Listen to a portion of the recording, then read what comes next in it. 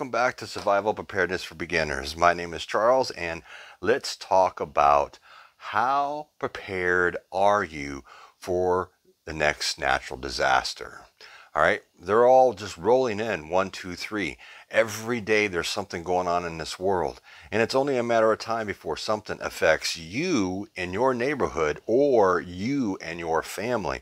So why not be prepared? Things in the grocery stores are really starting to get scarce as far as how much products they do have. A lot of analysts, and they're all predicting that come August, September, you're going to see more of a shortage in the stores. So why wouldn't you want to get out and try to get whatever it is you can now to be prepared so you don't have to worry? That's the name of the game, right? So today, when I went to the store, some of these products, I picked up the last few products that were on the shelf in this particular Walmart that I went to, the one closest to my house. They consider it a super Walmart, but it's a very small store. I don't consider it a super Walmart at all. It's nothing compared to some of the other Walmarts in my area that are super Walmarts. But let's get going on this. All right. Now, first off, when I went there, I hit the dry goods section because I wanted to pick up a few more beans and maybe some more rice. Well, they did not have any large bags of rice. Kind of mind-boggling if you ask me, because they've always had those kind of products in stock. You know, you could buy a 10, 20-pound bag of rice. They didn't have any. They did have these little 1-pound bags. So I just went ahead and I picked up a couple of these. All right, they're like 78 cents for a 1-pound bag. So I picked up 2 of those. Now I do have enough rice probably to last me and my wife for well over a year, as plus the beans and everything else that I do have. So rice and beans I'm good on, okay? I just like to keep adding to the stockpile just on the chance, because in the times we live in now, we really don't know what's going to happen. So I went on down through there, and you couldn't buy big bags. I could get a 2-pound bag of black beans, which I picked up. Now, they did have a few of those on the shelves. The rest of them were the 1-pound. So I got some Great Northern beans. All right. I got some pinto beans, light red kidney beans. And then I had to go over to the other section, into the quote like Spanish section, the Goya section, and everything else, to find like your split peas for split pea soup. This way here, you know, I mean, we all like split pea soup in my house. So it's something that I wanted to get a couple more of, because I don't have a lot of those. I do have a lot of the other style beans and everything, but I didn't have a lot of the split peas. Now, also, I was able to get our coffee, so I bought a whole bunch of coffee. All right, because we drink the Maxwell House half calf. Now, even staying just in this container here, it's good for until 2022 of November of next year. So as long as you store these in a cool, dry place, they'll store for quite a while. And even if it does start to go a little bit bad or lose a little bit, if it is an emergency type situation or something, some type of coffee is better than none. If you do want to store coffee long term, you either have to get the freeze-dried coffee, all right, because this will keep for 25 plus years, or you want to go out and you want to buy yourself green coffee beans. They have not been roasted or anything yet. You put those in a Mylar bag with an oxygen absorber, 25 to 30 years shelf life. Store it in a cool, dry place, just like with all your other products. And this way here, you always make sure if you have coffee. Now, maybe you're not a coffee drinker. Maybe you won't have to worry about that. We are coffee drinkers, so I want to make sure that I have coffee. Because if I don't have my coffee in the morning, well, usually it's not a pretty thing. So if you drink tea, do the same with your tea bags. You can take your tea bags, you can vacuum seal them, or you can put them in a Mylar bag with a oxygen absorber, and you'll have tea for a very long time. Now, I did go down through and I picked up the 6-packs of tuna fish. I got the last 2 in the store. That's all they had. 2. They had individual cans and stuff, but I bought the last 2 6-packs of, actually, excuse me, 8-pack. Sorry, folks. That's the 8-pack of the tuna fish. All right. I did pick up the last 2 cans of just the regular Spam. They had some other kinds that were on the shelf that I'm not too crazy about. I've tried and I don't like them. So you have to buy what you like. This way here, you're eating something you might be able to, you know, enjoy. All right, I did pick up a corned beef, Walmart brand. All right, they had some of those on the shelf. The Spam, like I said, they did have other Spam and everything.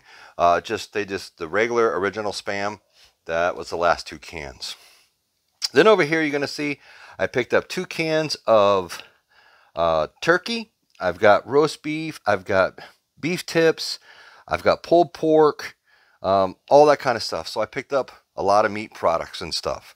Corned beef hash, you just can't go wrong with corned beef hash. It's got meat and potatoes already in it, and corned beef hash is just absolutely delicious. All right, then we moved on down the line, picked up these 2 packs. They didn't have any of the big packs like they normally do. So I picked up 4 of these and I left 2 on the shelf. All right, so I picked up 4 2-packs of chicken breast. Now these hams, all right, now you have to really pay attention when you go into a store and you're looking to buy some of these canned hams because they don't keep them all in the same place. I picked up the Dak ham in one area of the store.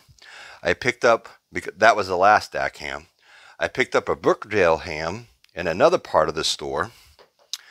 All right, the Goya, I got in the Goya section of the store.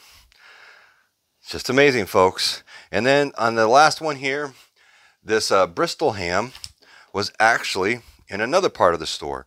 Now these hams, remember, you don't have to refrigerate these. You buy these on the shelf and there's no refrigeration involved. Once you open it, yes, you have to refrigerate it with just about any product that you do have. All right, but these here are self-stable on your shelf for a very long time. You know, these hams are good until 2025. So if you can find these hams in your local stores, wherever you may shop, you may want to try to pick up a few and stock up on these. All right, if you're a coffee drinker, try to find some of the coffees. If worse comes to worse, get you some freeze-dried. You know, you can pick up a decaf, a regular, or whatever else. It's instant, yes, but it lasts for a very long time. And that's what we're getting at here. We want something that's going to be shelf stable for a very long time. We want to be able to maximize the length of time things are going to last in our pantries, in our storage, in our stockpiles, your everyday use. You want to make sure that things are going to last. Now, beans and all this kind of stuff and rice seems like it's getting harder and harder to pick up those type of products, folks. So you may want to get out to the store soon and see if you can get some of these things before they're no longer available. If you get what I'm saying.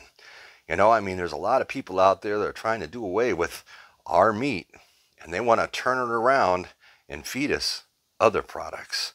And there's a big push for this, folks. You really need to open up your eyes and do your research and make sure that you're really checking some of this stuff out. So this has been a quick little video on a quick prep that I did today at Walmart. I did spend a little over, I think it was $105. Things are going up in price. So you really need to get out and get what you can now, because it's going to keep costing you more and more. Inflation is a real thing, folks. It's affecting everything. Now, as a bonus, all right, I did go, as a bonus, go to the camping section. Mountain House. You get them for $8.98 a piece. Freeze-dried, good for 30 years. You can put these in your emergency backpacks. You can put these in your emergency storage, whatever else. I got a chicken teriyaki. I got a beef stew. And I got a breakfast skillet. All right. Now, every time you go into Walmart, go over to the camping section. If you got an extra $9, grab one. Throw it into your stockpile. It can't hurt. And this is automatic 30 years. You have nothing to go wrong. These Mountain House, they taste really good. I am not affiliated with them. Let me get that really straight, or anything else. I just love their products. The Mountain House and everything else, these things are really good. I haven't had a bad one yet. They're very easy to do, very easy, and lightweight that you can put into your pack or anything else, and you always have a good meal that you can eat in case of an emergency situation. As long as you can make hot water, which if you're a prepper, you should be able to, you got a hot meal. You don't have to worry about cooking anything. It's all right in the mountain house. All right, folks. Well, that's going to do it for today's video. You all keep prepping, thrive to survive, and I'll catch all of you on the flip side.